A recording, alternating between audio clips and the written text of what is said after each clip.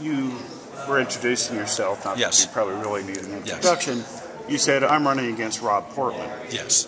There's a primary to come. Are you getting the cart before the horse? I don't think so. I'm running against Rob Portman, looking forward to that. And I think it will be a very competitive race this fall, and I think I'll win it. So you have no fear of PG Sittenfeld at all? I have no fear. Why won't you debate him if you have no fear?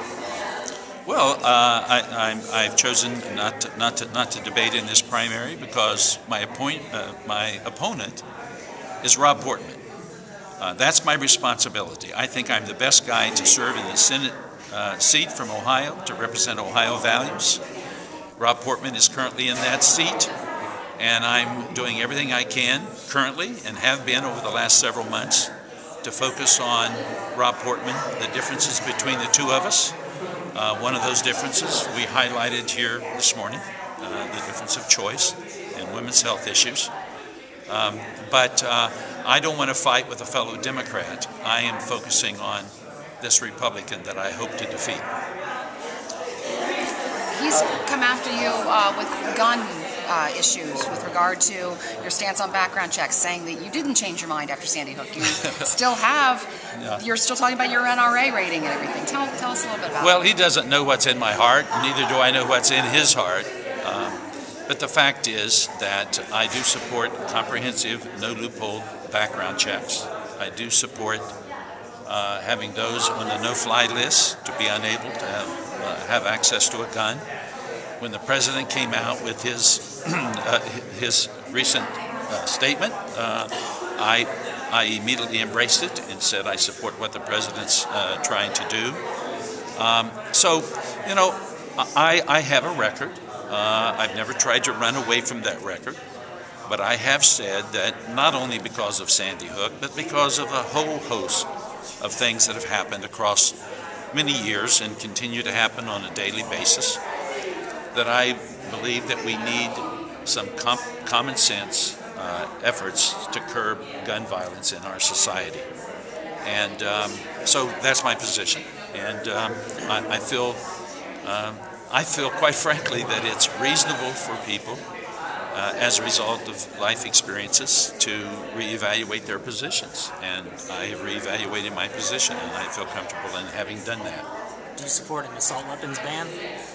The assault weapons ban is not something that the president is pushing at this time, nor just about anyone else. But let me say this: I do, if it was possible to have an assault weapon ban that was enforceable, and that would be written in such a way that there wouldn't be constant modifications of weapons to be classified as an assault weapon or not an assault weapon, so on and so forth. I would certainly take a look at that.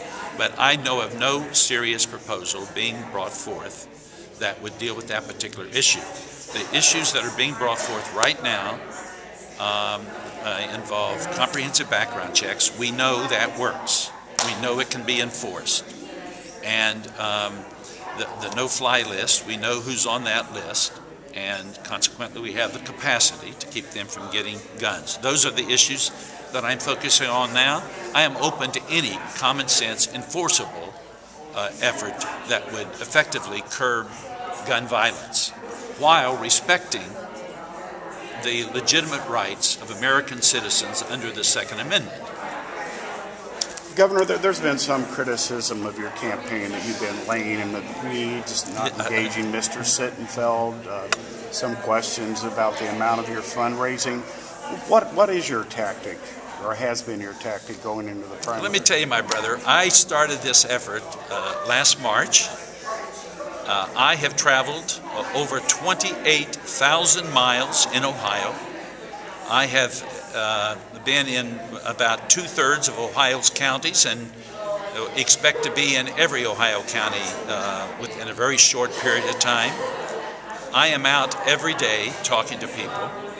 And as far as my fundraising is concerned, a lot of people may not think that $1 million is a lot of money, but where I came from in Duck Run, $1 million is a lot of money. We raised a little over $1 million the last 3 quarters of last year. I will never have as much money as Rob Portman, but I don't need as much money as Rob Portman. The fact is that over $10 million has already been spent against me in Ohio. We can document that. I have not spent a single dollar on paid media, and yet every public poll that has been released shows that I have a slight lead over Senator Portman. So I don't need as much money as he needs. The issues are on my side, and I say, you know, the Koch brothers can buy him TV ads. They can't buy him a new record. And his record is not consistent with the needs and the values of Ohio and Ohioans. And so I feel really good about where the campaign is. I'm out every day. I was in Lorain day before yesterday. I met with about 75 steel workers who are losing their jobs in Lorain as a result of Chinese steel dumping, in part, not only because of that, but in part because of China. And so I pointed out to them that Rob Portman is he's one of these guys that's an outsourcer. He sends our jobs offshore. He votes for trade deals. And I'm quite the opposite. So I think the issues are on my side, and I think I win this race with less money than Rob Portman has, because I don't need as much money as Rob Portman has. Be nice to have, though, wouldn't it?